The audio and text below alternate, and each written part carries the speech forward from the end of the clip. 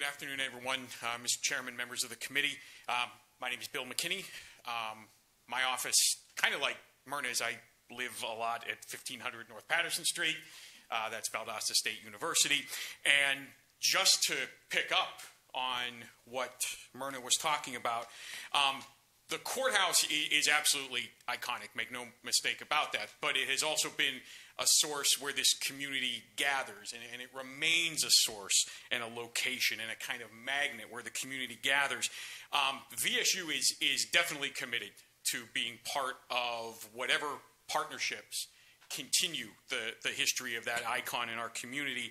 One possibility, absolutely, is the thought of a small business incubator, perhaps in partnership with the city, the county, the industrial authority, the chamber, perhaps even Wiregrass. These kinds of incubators very often have mixed kinds of funding. Myrna's absolutely right. Some are publicly funded, some are privately funded. There are grants available. There are all manner of opportunities to fund these kinds of entities. And of course, it dovetails very nicely with the engagement mission of our Langdale College of Business Administration on campus. Another possibility, although certainly not to the exclusion of the business incubator, is to have also a satellite location for our College of the Arts.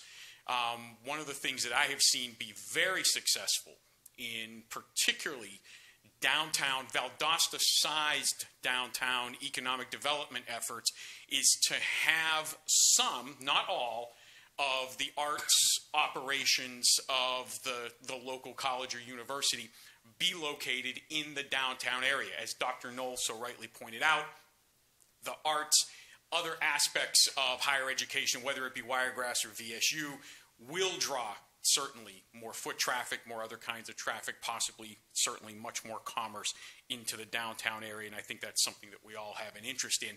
So in whatever shape or form, the idea of having a location for creativity, for economic development, for innovation, VSU is certainly, as we always are, ready and willing to be a partner with the county, with the city, and obviously with private entities as well. And I appreciate very much the opportunity to address you. Thank you. Thank you, Dr. McKinney. Yes, sir. Yesterday, one of the speakers mentioned the possibility of trying to entice Savannah College of Art and Design, which you may or may not be familiar with, oh, yes, to establish a campus here. Do you think that would present a supplement or a competing entity with both VSU and with Wiregrass? I think it would be competition. Competition? I think very much so it would be competition. I'd be curious to know what SCAD would do, quite frankly, that we or Wiregrass or some combination of the two couldn't do. And again, I'm more than willing to have the conversation, but I'd just be curious to see. But just off the top of my head, and I obviously want to do a little more research on it, but I think it would absolutely be competing with us. Yeah. No doubt about it. Well, right now, SCAD's buying up all of Chatham County. Yes, they are.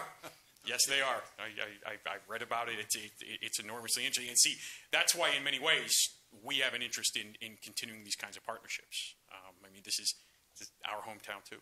Well, I think all of us appreciate the fact that VSU and Wiregrass have formed a magnificent partnership over the last several years, and you're certainly continuing that good tradition in terms of working together for the benefit of the whole community rather than in competition with. I know you're in competition, but it's a friendly competition. Yes, and the thing is we're both strong. It benefits both of us. So that's a wonderful thing.